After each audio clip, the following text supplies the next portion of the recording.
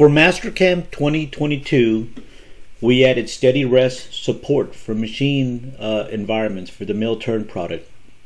There are basically two types of turrets that we support. One is a turret mounted Steadyrest, and the other is a standalone Steadyrest. So let's talk real briefly about both of them and how to add them to your component library. So I have this component library here. I opened up my in the code meter. I launched the GMD. This is accessible to all customers. Before I add the component here, we're going to add it to this turret. I'm going to get out of here for a second, and I'm going to merge the component I'm looking for.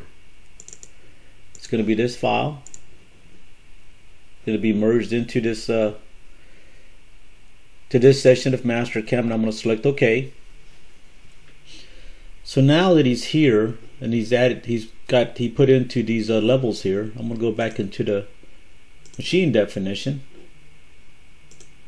and on the turret I'm going to right click and I'm going to say add a component, Steadyrest. Now this will allow me to add a turret Steadyrest, turret mounted Steadyrest here.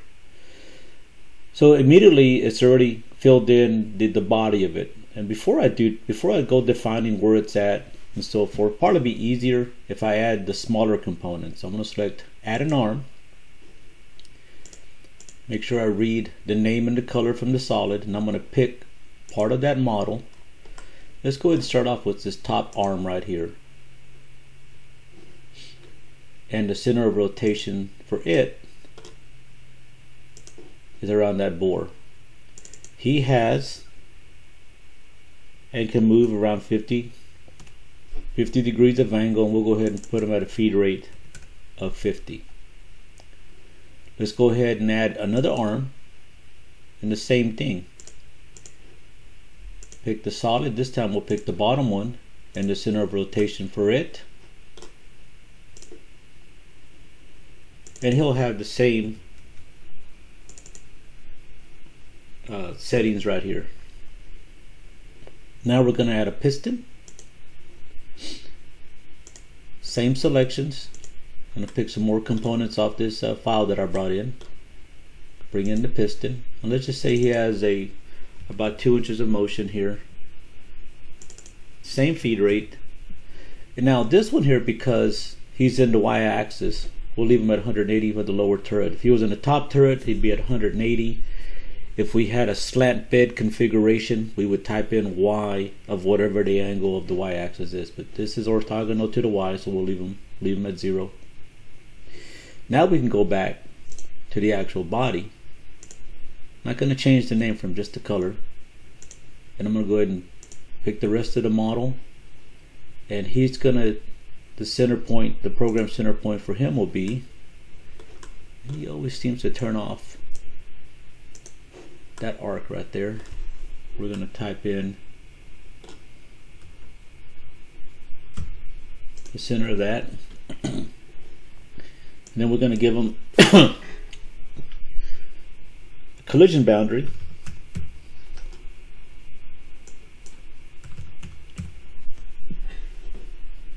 And then we're saying, then we have to just add them to a turret. We're going to put them in turret number 2 and disable 1 and 3. The adjoining tool holders will be disabled while you have this. If you have this turret mounted on, if you put this component mounted on your turret, you don't want the adjacent tool pods to be used, or flats of the turret, because they'll just get in the way. Select OK, then apply to the whole thing, and we'll save this. Now it's ready to be used. Okay, so now let's look at a standalone Steadyrest configuration. We're back in the same spot. The only difference is we now have an LMD opened up. So to add a again, like I mentioned earlier, to add a component to the GMD, you're adding essentially a different type of tool locator. We just happen to have Steadyrest. For LMD, we're going to actually modify the machine. So I'm going to go ahead and minimize this. Let's go ahead and close this down. And let's go ahead and we're going to merge that file that we're looking for. We have a Steadyrest. I believe he is that file right there. Going to merge him in. Now we have him already positioned exactly in the location of where he's at in the complete machine. So if I make the rest of all these levels open, there's our machine right there. That is the default location for that turret.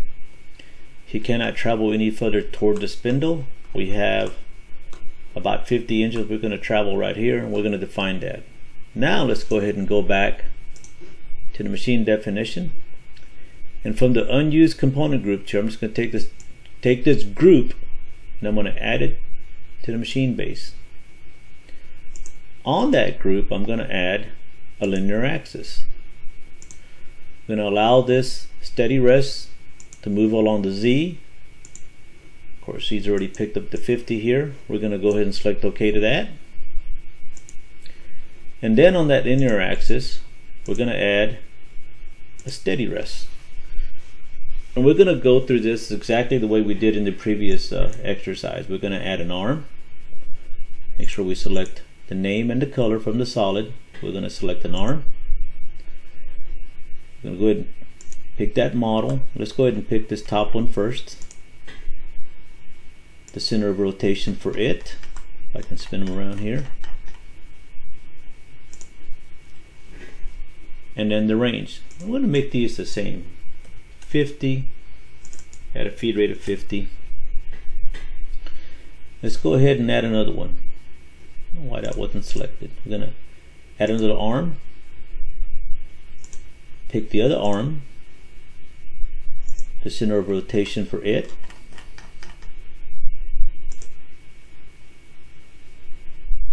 And the range and feed rate once again. Now we'll go ahead and add the piston.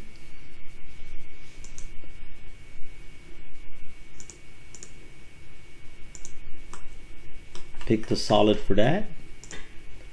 Same thing, we're going to go ahead and give him a 2-inch range, and we'll do the feed rate of 50. Now this one, because he is at an angle, he's not orthogonal to Y, he is 62 degrees off. So once all that's defined, now we're going to go back to the main body. We'll go ahead and pick the body of the Steadyrest itself,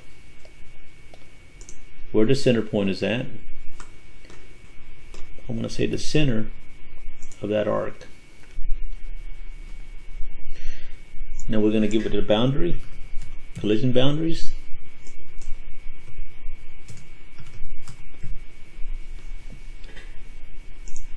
And that's it, the position. We're going to drive it off a data stream, we'll say upper. And we can define whether this component is removable or not. We do have machines that they can't take that all off. If you do not select this, you're always going to see the Steadyrest when you go into a job setup and you start a file. If you have this selected and you don't want to use the Steadyrest, then you'll have to add it in there as you do your job setup. So it's be removable. We'll go ahead and select OK to this. Apply. We'll go ahead and save the changes, and we'll be ready to use this file as well.